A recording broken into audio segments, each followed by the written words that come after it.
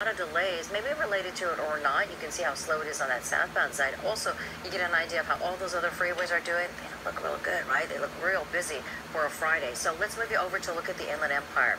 I know that there was something on the 91 East at La Sierra. It was a wreck that left a whole bunch of debris in the lanes. I ran into that myself this morning, so you really have to be careful because that debris could cause heavy damage to your vehicles, maybe even flat tires. And then finally, let's take it to our Caltrans camera.